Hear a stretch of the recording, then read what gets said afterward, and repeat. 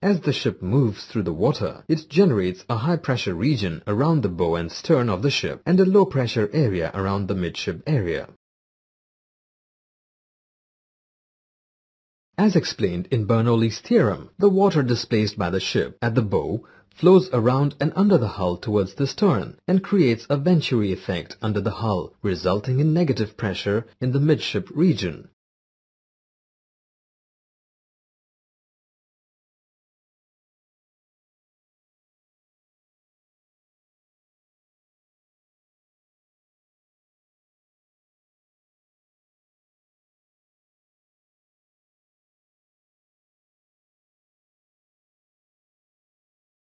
While moving in deep seas, these pressure regions are insignificant.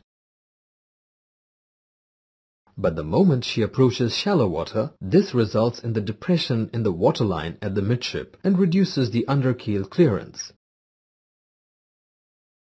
This is called squat, which induces trim, sinkage and heel in shallow waters with loss of steerage at most times.